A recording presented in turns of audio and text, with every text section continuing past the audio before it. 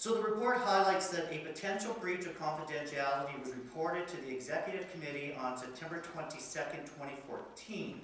The alleged breach was that a confidential report had been released to a member of the public. The Executive Committee decided to have the breach investigated by an independent investigator.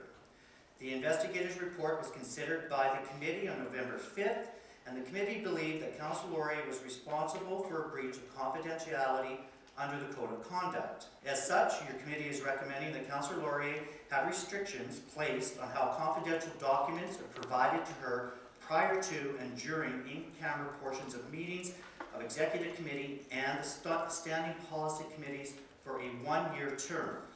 I certainly did not intend to be in breach by seeking private, independent, confidential advice.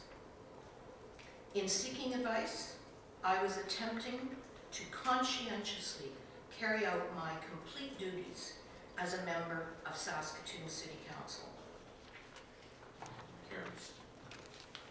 There's been some rumbling on social media that something like this might be cause for an elected official to resign. Is that on your radar? That is absolutely not on my radar.